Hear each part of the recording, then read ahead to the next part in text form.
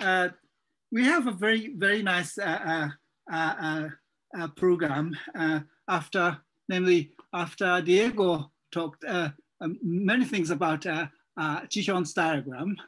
I'm now introducing the person who is sitting in the former office of Jihyun's, and Piotr Borodulin-Nadzieja from University's Wrocław is now going to talk about on forcing names for ultrafilters. So please. Thank you. Thank you for inviting me. Of course, I am very happy and proud that I can speak on such an occasion. And yes, I want to start by telling something about my office, actually, because in my office there is a picture hung on the wall. In fact, it's not exactly a picture, it's a first page of a mathematical paper. You can see it now. And I don't know who hung it and when. I'm sure it's for a long time, because I think I remember it even as a student when I was visiting this office. And at some point I learned that this is first page of a paper by Sakae Fucino, and that during his stay in Berlin, he was quite often a visitor at our university, and he had connections with our set theorists like Jihyun. So probably this is the reason. I guess Sakae gave it to somebody to teach him some Japanese or something like that. Anyway, Sakae Fucino had and is still having impact of our set theory group, and this paper hang on this wall is like something like a material emanation of this impact. Yeah. And I'm going to speak today on part of research I was doing with Damian Sobota from Vienna and Katarzyna Cegiełka, who was my master student, but she's in fact an economist. What I will speak about is contained in this two preprints. I mean, this preprint with Damian is finished, it's published on arXiv, and the second one is still not finished. So the topic is the following. So the setting is that we have a Boolean algebra A and another Boolean algebra P, but with this algebra P, I'm going to force. So think about it as a complete Boolean algebra. So sometimes you want to consider this Boolean algebra from this old Boolean algebra from the ground model in the extension, and look at the ultrafilters in this extension on this Boolean algebra. So there are some old ultrafilters, there are some new sometimes, and this situation happens, for example, very often, in fact, because if you think about reals as ultrafilters on the Cantor algebra, then whenever you speak about reals in the forcing extension, you in a way, in a sense, you speak about ultrafilters on the old Boolean algebra, right? So this is the first thing, and the other application of, I mean, the other situations when you can consider something like that is when you take some more complicated Boolean algebra in the ground model, and then look at the Stone space of this old Boolean algebra in the extension, and this gives you a topological space in the extension, and sometimes this topological space has very nice or peculiar properties. I will give you some examples later on. So if you want to deal with ultrafilters with any objects in the forcing extension, of course, you have this pain of dealing with names. Names are quite complicated usually, and the more complicated object you consider, the more complicated names you have. And ultrafilters are quite complicated, but in fact, the situation is not so bad. So first, imagine you have some P name for an ultrafilter on the Boolean algebra A. And consider the following function. The function which assigns to elements of A the true values of the following sentence. So the supremum of all conditions forcing that A is in the ultrafield. So this function is in fact a Boolean homomorphism. I'm not going to prove it. It's quite simple. The only thing you use is that this is the name for the ultrafilter.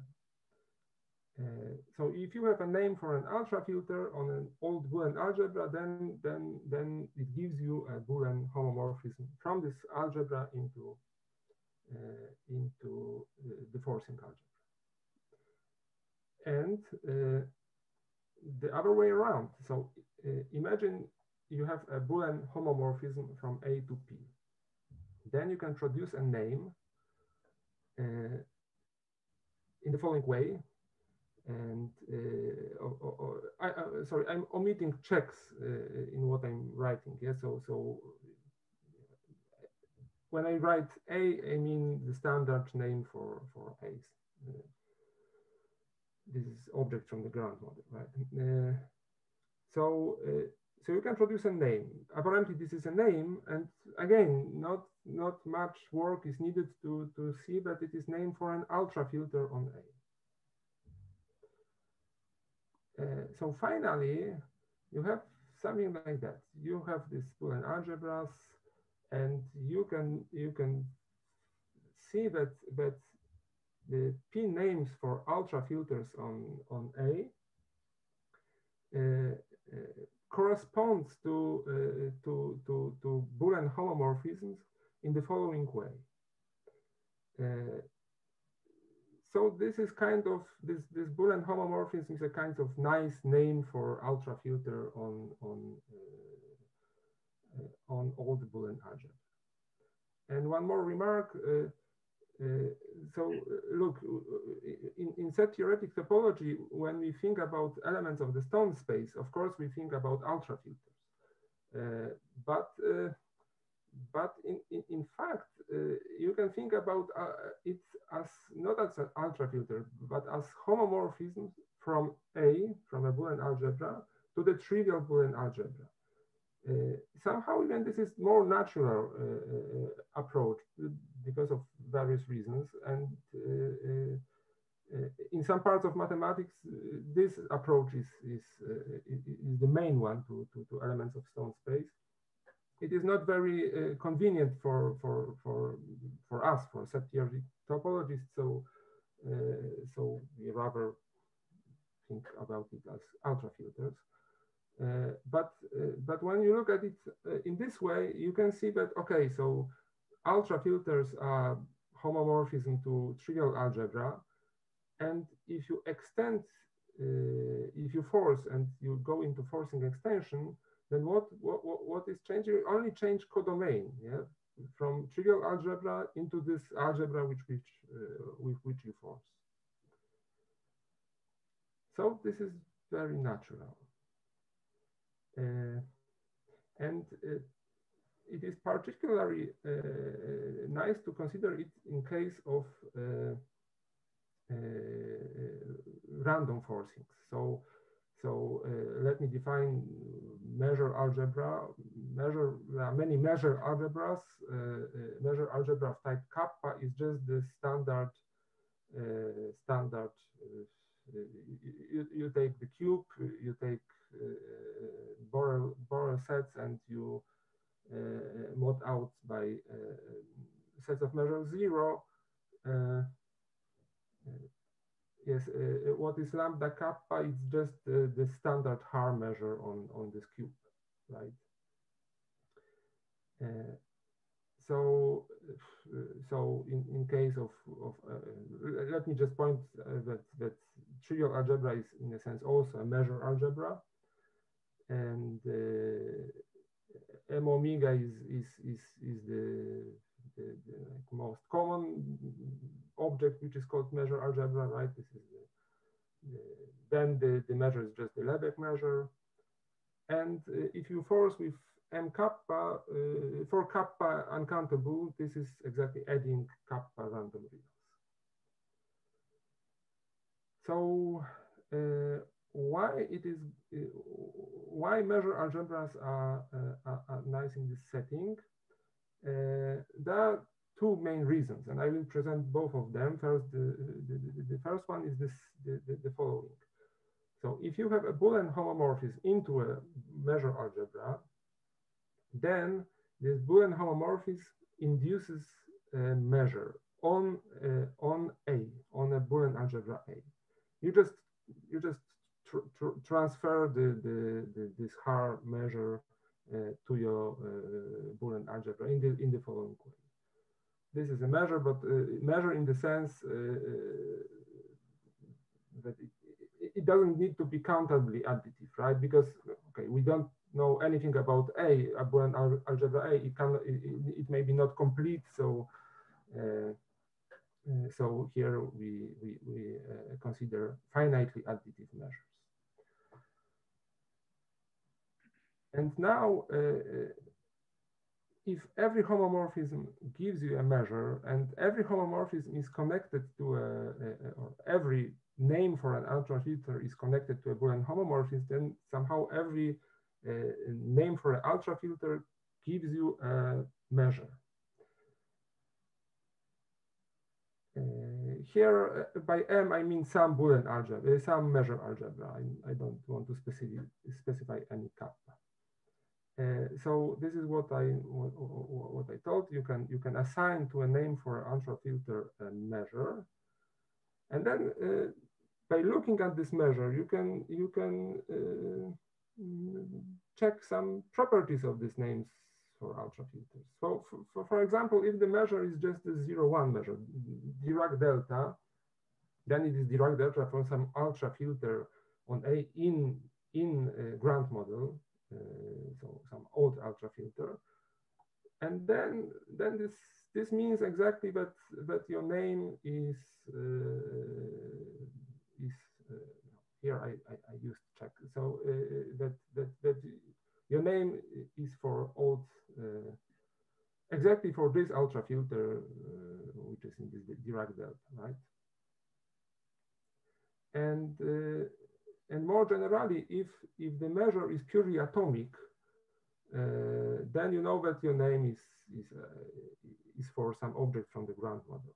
So, for example, if you consider not a single Dirac delta, but some convex combination of let's say 2 Dirac deltas, then you don't know. Of course, it depends on generic what exactly will be this object in the extension, but you know that it will be either one ultrafilter or another, but from the Grant model. Right. So now let us look at the Cantor algebra, and now imagine that again you induce you take a measure a name, you induce a measure, and if this measure is the standard Lebesgue measure, then you know that your name is a random real. So, for example, you can think what kind of homomorphism you can take from Cantor algebra into M. Now think that M is this main measure algebra, just M omega, right? Then you can look at the Cantor algebra as the algebra of cloped subset of the Cantor set. So you take a clopent subset of the Cantor set, and you assign the element in Boolean algebra exactly given by this clopent set, right? So you mod out this clopent set by measure 0. Then you will obtain standard Lebesgue measure, and then your name will be really this generic random real.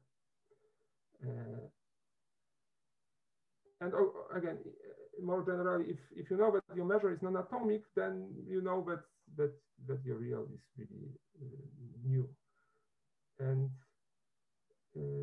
so, for example, if you want, this approach can be used to create names, some particular names for reals. For example, if you want to have a name for a subset of omega, which is, I don't know, of density 0, and it is a new real, then you take a measure, any measure which assigns 1 to the set of density 0 sets, and by Maharam theorem you can find homomorphism which induces exactly this measure, and then you know that your new real has density 0. But I'm not going to continue in this direction. So I want to show you one particular application of this approach to very old theorem. This is theorem by Kuhnen, and it says that in the classical random model, there are no well-ordered chains of size omega 2 in P omega mod finite. So this is quite puzzling result, saying that not only in the classical random model the tower number is small, is omega 1, but in fact you cannot produce any tower of size omega 2. If you try, you will stack at some at the point at some omega 1 point, right? Okay, and the tool to prove it in the proof I want to present is the following. So the proposition is like that. Assume we have generalized continuum hypothesis, and suppose you have a sequence of homomorphisms, Boolean homomorphism into this measure algebra. Then you can find automorphism, one automorphism.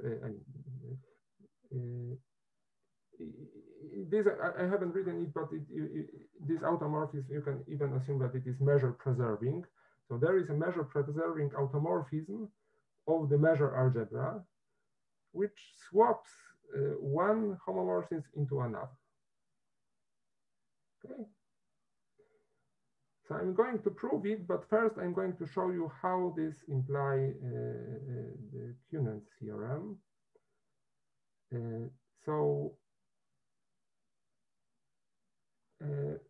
Suppose that there is some well-ordered chain in the random model of size omega 2. Then what it means that there is a chain of subsets of natural numbers, which is strictly increasing with respect to this almost inclusion. Almost inclusion meaning that it is inclusion modulo finite sets. So you know that there are some sequence of names like that. So you apply this approach that you can think about these names as names given by Boolean homomorphisms, right? So we obtain a sequence of omega 2 sequence of Boolean homomorphism from Cantor algebra into measure algebra in the grand model, right? You go into grand model now. Now you apply this proposition. So now you know that there is a measure preserving automorphism. I mean, we have this measure preserving automorphism, swapping phi alpha into phi beta and phi beta into phi alpha, and you apply this automorphism to in the way which is written. So then, of course, measure algebra forces that phi alpha is almost included in phi beta. If you apply this automorphism, you will get what is written, right? But in fact, of course, this is automorphism. So phi of the measure algebra is just the measure algebra, and this automorphism acts in the following way: that now phi alpha is phi beta and phi beta is phi alpha, and we obtain that phi beta is almost included in phi alpha, which is of course a contradiction because we have assumed that the sequence is strictly increasing.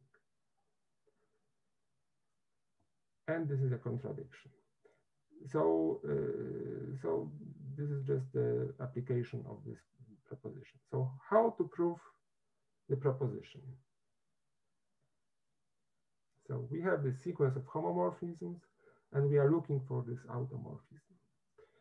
So first thing, we use now continuum hypothesis that we have omega-2 homomorphisms. Every such homomorphism gives you a measure. There are only omega-1 measures in the ground model, so one measure. So we can assume that all this homomorphism gives you just one measure. Right? Now, fix an independent in this usual meaning, theoretical meaning, family generating C. So you can think that Cn is the cylinder, this clopen in the Cantor set, which consisting of all elements of Cantor sets, which has one on the nth element.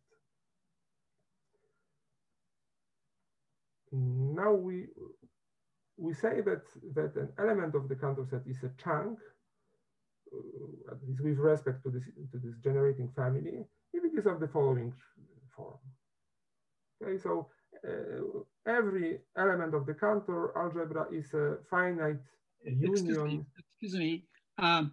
Asaf asked the question, what are the quantifiers before alpha and beta? Because you just said alpha and beta. Perhaps there are two different alpha and beta, so that, or something like that, or for all alpha and all. Sorry, but in the proposition, right? In the switching argument. Yes. Sorry, there is alpha and beta. Yeah. Sorry. Yes, then there is an alpha and beta, and then automorphisms exchanging quantity another. So the quantifier is there exists. Yeah. Okay, so chunks. So every element of Cantor algebra is a finite union of chunks. And we will say that alpha and beta are symmetric if the following holds. For every chunks A and B, we have this equivalence. Okay, I will repeat this definition. So, but now in the claim. So I claim that there are alpha and beta which are symmetric, so which satisfy the following equivalence. Okay, so how to prove it? So assume not. So then it means that for every pair, alpha and beta, you can assign a witness. So two chunks, A and B. Yeah, so you can think about it as a coloring of pairs of omega-2 into product of Cantor algebras. So now, because we have GCH, Erdős-Radó theorem, which give us an uncountable monochromatic subset. So Erdo-Sherado means that in this situation it's 2 to the omega arrows, omega 1 to omega, right? So we are coloring pearls into countably many colors. So we are able to find this big uncountable monochromatic lambda. We'll assume that this lambda is just omega 1 for simplicity. And we have the one color here assigned. Then, it's not exactly then, but I'm avoiding now small technicality. Then we have that for every alpha and beta, phi alpha, yeah, we have what is written here, right? That we have this witness, this power which is witnessing. And I assume that it is witnessing in this way. So I will repeat it on the next slide. So for every alpha and beta, we have we have fixed A and B, which works for every alpha and beta.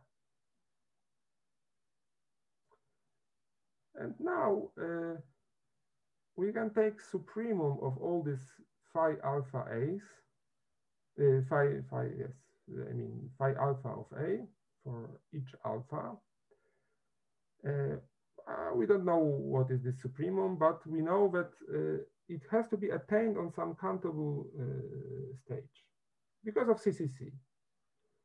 So, by the way, this proof works not only for measure algebras, for many other, but I do it only for measure algebra. So by CCC, this supremum is attained somewhere on the countable step. And now look at this step when it is attained. So the step is gamma. So of course, D has to be disjoint with phi gamma of B because of the of what is written above, right? This is how A and B works. And gamma is bigger than any alpha, smaller than gamma. And okay, but on the other, but if we go one step further, we arrive to a contradiction, because now phi gamma plus 1 of A cannot be disjoint with phi gamma of B, but of course phi gamma plus 1 of A is in the supremum, because it is supremum of everything, of every f phi alpha of A. So this is contradiction. So this contradiction means that we found two symmetric alpha and beta. And now, okay, so this claim is proved, right? And now you use just Sikorsky extension lemma. So Sikorsky extension lemma is a theorem telling you what conditions has to be satisfied to extend a function to a homomorphism or isomorphism. There are different versions of this lemma. And if you look at these conditions which has to be fulfilled, which are in Sikorsky extension lemma, this translates immediately to this symmetricity, to this symmetry. So so Sikorsky extension lemma tells us that there is this automorphism which we were looking for.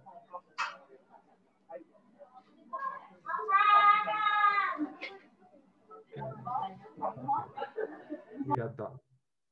So so the theorem is proved, and this proof is not so much different from the original proof of Kuhnen. I mean, if you look from distance, big enough distance, these are the same proofs, but Kuhnen used different tools and techniques.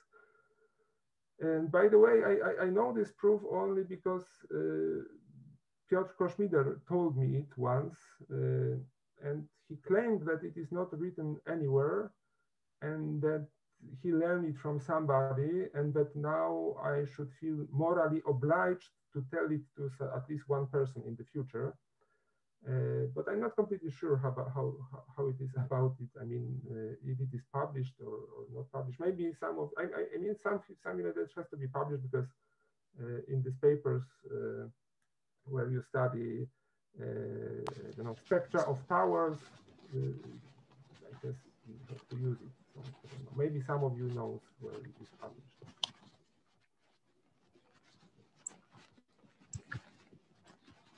Okay, anyway. So now I want to turn to another application of this approach, of this homomorphism approach. And this is what I mentioned before, but sometimes you take Boolean algebra from the old, from the grand model, you go to the forcing extension and you take stone space of this Boolean algebra and you obtain some interesting object. So this theorem is an example, but I have to mention that, okay, so this theorem says that in the classical random model there is so-called Yefimov space, so infinite compact space, which does not have non-trivial convergent sequences.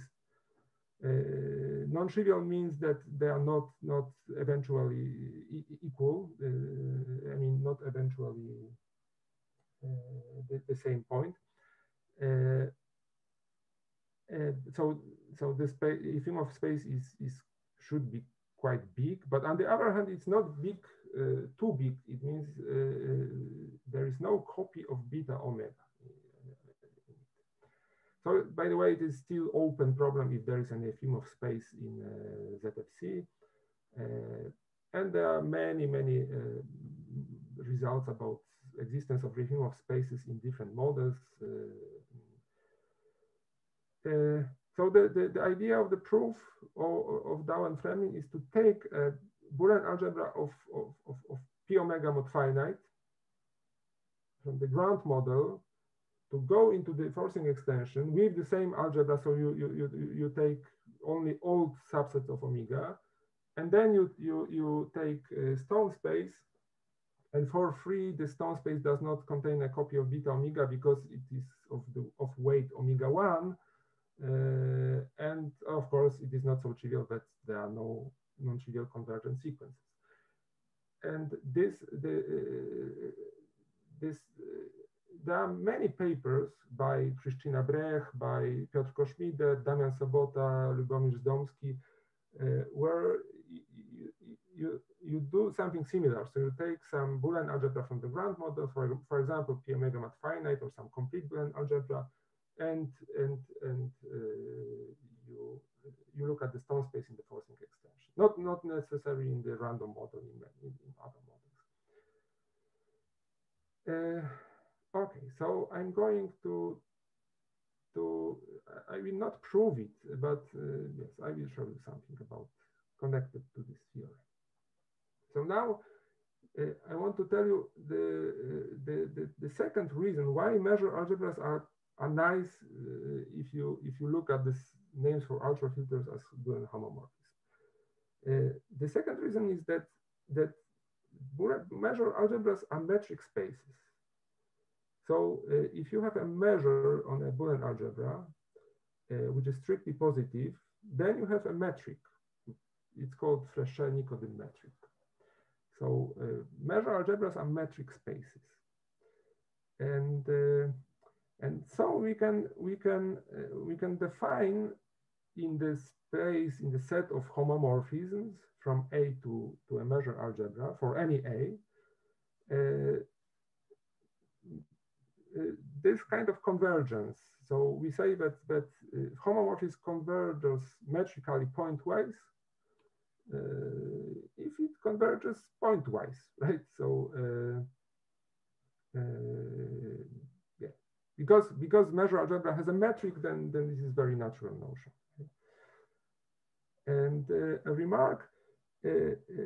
Again, if you look at the stone space, not as a space of ultrafilters, but as a space of homomorphisms into trivial algebra, then stone topology is exactly pointwise convergence topology. Okay, I have to say I'm dealing with stone spaces for many years, but for many years I haven't been aware that it's like that. So it's just it's very easy, but yeah, but you have to think about it. That stone space, stone topology is in fact the product topology. And again, so this means that the definition above is a natural generalization of the stone topology.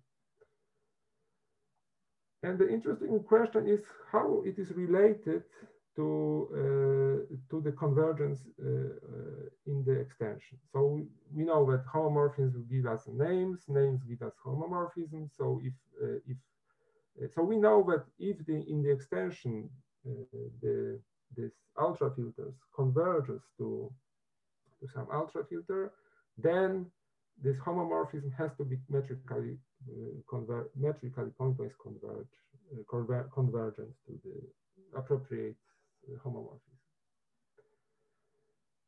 Unfortunately, this is not equivalence. If you want to have equivalence, you have to change your notion of convergence. By the way, this is just a side remark. If we have convergence of names in the extension, then if you look at the measures induced by these names, you have to have weak star convergence. But it's not very much relevant for what I'm going to tell you now. We say in a Boolean algebras, we have any Boolean algebras, we have a natural notion on convergence. We say that a sequence of elements of Boolean algebra converges algebraically if the lim sup is equal to lim inf, and it's equal to this limit. And so you can define immediately pointwise. I'm not going to define it. It's obvious what I mean by pointwise algebraic convergence, right? It means that homomorphisms are pointwise algebraically convergent if they are convergent on every argument. And here you have equivalence. So exactly names converges, and sequence of names converges if and only if you have this pointwise algebraic convergence. This is not any, I mean, the proof is just a translation. It's nothing really interesting, but we have this equivalence. And we can, once more, we can take an advantage that we are dealing with measure algebras. We can define the third type of convergence, the uniform convergence. Again, just because measure algebra is a metric space, then we can define uniform convergence. And this convergence translates almost exactly to the trivial convergence of ultrafilters in the extension. So if we have that sequence of ultrafilters in the extension converges trivially, then we know that the homomorphism converges uniformly. It is not equivalence, but it is almost equivalence if we have that something is convergent non-trivially, then the homomorphism cannot converge to uniformity. And this theorem is not so easy to prove, and I'm going to I'm not going to make even a sketch of the proof, but I'm going to show you the most important step in the proof. So the most important step is comes when we have such a situation. Assume that we have we first with measure algebra, and we know that we have two names for ultrafilters, and we know that they are different.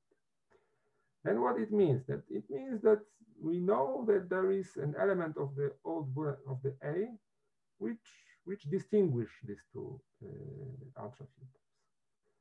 But if we want to have this A in our hands in the grand model, then of course what we have that there is an anti-chain of conditions in the measure algebra and a sequence of elements of the Boolean algebra, such that, okay, for particular AN, we know that there is a condition forcing that this is exactly this element distinguishing ultrafilters.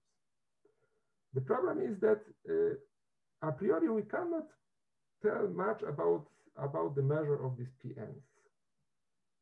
Okay, we know that it is anti-chain, but okay, this anti-chain can a priori consist of very small elements. But in fact, yes, in fact, we can say something about the measures of this PN. And to see that, I have to ask you to imagine a fence, a picket fence, like on this picture.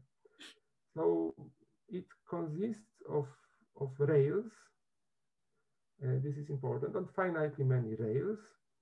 And it is important that it looks like that, like at the picture, so it is not painted. So we want to paint it. So we want to paint it, so we have the following situation. So we have this picket fence, and there are two guys which are painting it. There are two sides of this fence, and we want to paint it in this way that there is only one condition. If you take a rail, you cannot use the same color from both sides of this rail. Okay. So you color the fence in this way, and then it doesn't depend on the how many colors you use. You can use infinitely many. You can use as much as you want. You can use just two. No matter how you do it, you will always find n/4 many rails, such that if you look at the one side of the fence and you look at the colors used at this one side and the colors used at the other side, they are disjoint. So no colors from the one side is used on the other side. In this of course subset of rails, but the subset is at least of size n/4. Okay. And this is not difficult. There are many proofs of. You can prove it in many ways, and I want to present one way which is not the simplest one, not the shortest, but I think it's easiest to draw.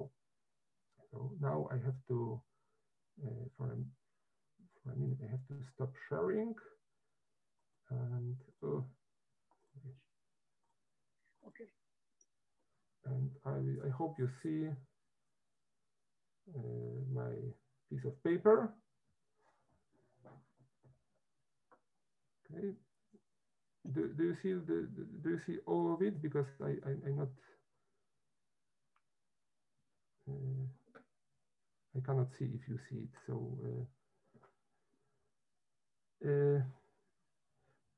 So you have here this fence, and we will construct a graph, and the vertices of the graph will be rails.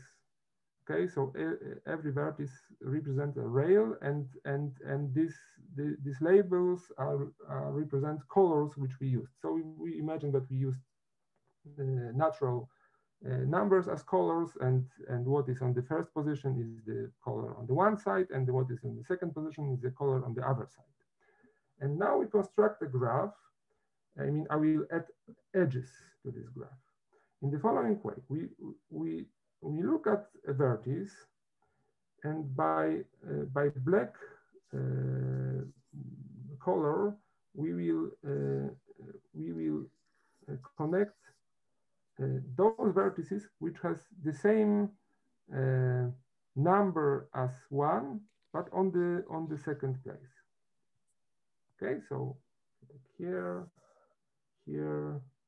and I think this is all. Okay, so I connected it because here is 1 and here is 1, here is 1 and here is 1. Okay, I'm still keeping my attention on this vertex, and now I use another color to connect vertices which has the same thing as this vertex on the second position.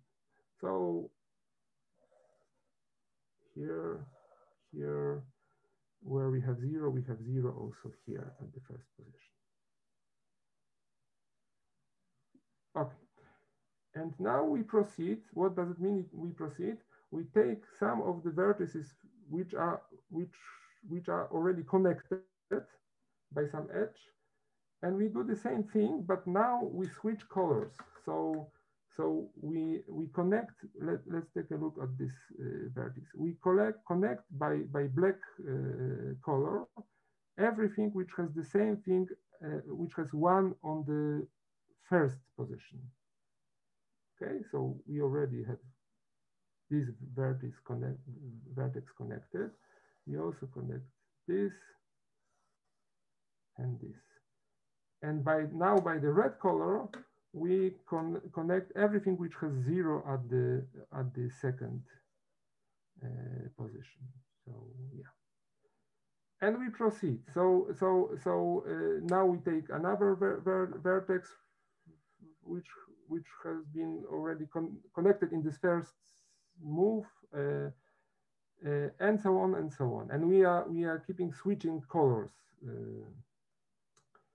and at some point maybe we cannot add any edge, but maybe there are still some vertices which are not connected, but they should be, like here. So then we start again, choosing any color we want. Okay, so in this procedure, we'll get 2 graphs, black graph and red graph. And if you look at the black graph, this graph will not have any cycles of odd length. Okay, so for example, it cannot have a cycle of length 3, because it would exactly mean that one of the vertices of the cycle has to have the same thing at the first position and the same on the second, which is impossible, because our coloring should be like that the rail is painted in different colors. So there are no, and in the same way you can see that there are not only no cycles of size 3, but also no cycles of odd size. So at the very end, we obtain, and the same, of course, apply to the red graph. So at the end, we have, if you look at the red graph, this property that there are no odd cycles means that it is bipartite graph. Bipartite graph means that you can divide vertices into 2 groups, such that within one group, there is no connection, then there is no edge. So you divide. You take the bigger part, or if they are equal, then you take whatever. So you take the bigger part, and then you forget about those vertices. You look how the red graph looks here, and the red graph is also bipartite, and so again, it looks like that. And again, you choose the bigger part. And now I see that there is some chat. Should I read what is? Okay. So what do you have at the end? You choose anti-click with respect to the black graph. You choose anti-click with respect. Then you choose in this anti-click, you choose anti-click with respect to the red graph. So you obtain a set which has at least n/4 many elements, because 2 times you choose something which is at least a half, and which is anti-click with respect to both black and red graph. And this exactly means that there are no rails, no color appears on both sides of the fence.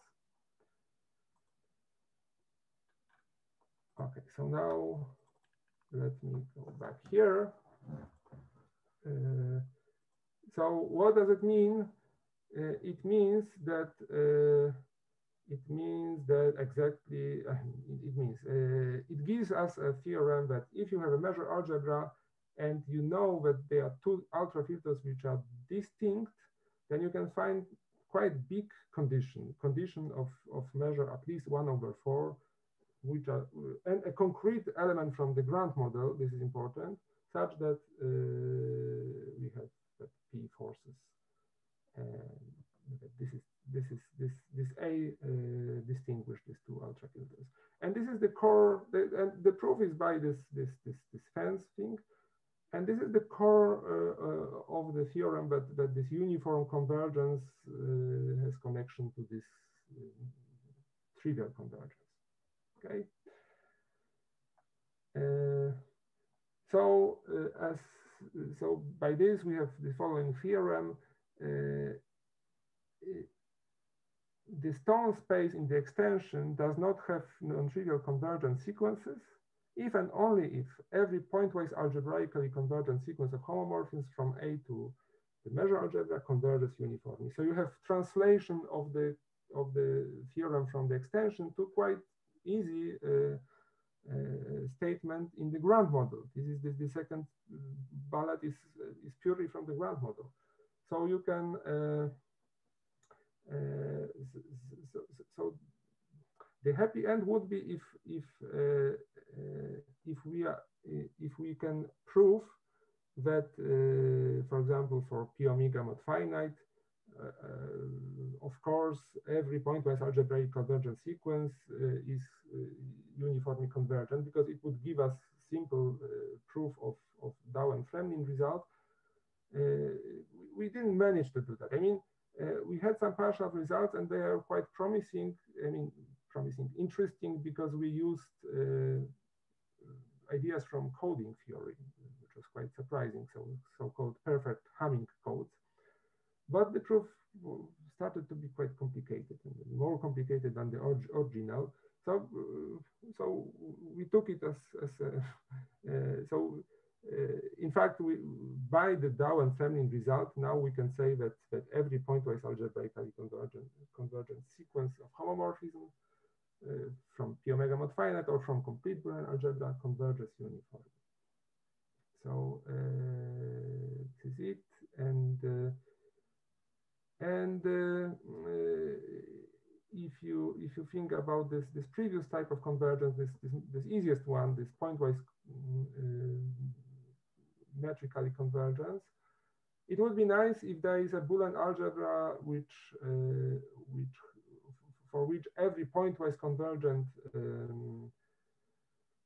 sequence of homomorphism is uniformly convergent, because it would mean that it would be some kind of strong Yefimov space in the extension, but it is not true. So for every Boolean algebra, you will always find a homomorphism which converges pointwise metrically, but not uniform. Okay, so I think this is exactly everything which I wanted to tell you. So thanks a lot for the attention. Okay. So you have still 7 minutes or so time, but you stop here, right? Thank you very much. So are there any questions, comments?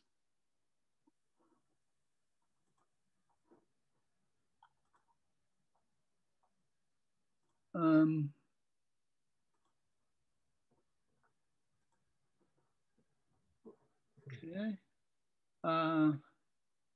Yeah. So you considered extension by random algebra, but how much of your arguments survive if you use just finitely additive measure? I mean, Boolean algebras with a finitely additive measure. Is it quite essential that you use measure algebra? How is it? I'm not sure how much. I mean, because of course, So you would like to have something which is complete Boolean algebra and which has finally to be measured at least. Finite additive measure, so like Cohen, but I don't know. I mean, I suppose that that's part of the arguments will survive because, but at some point you would like to. At some point, actually now I don't see much of the use that the measure is on the measure algebra, that the measure is countably additive. I'm pretty sure that I use it because it's easy to use it without noticing it, right? So perhaps they are at this point, but now I don't see anyway. The much of what I told in the first part can be even translated to CCC forcings, but I haven't used measures so much there. But for the second part, I suppose that yes, it's important that there is this countably additive measure. And any other comments or questions?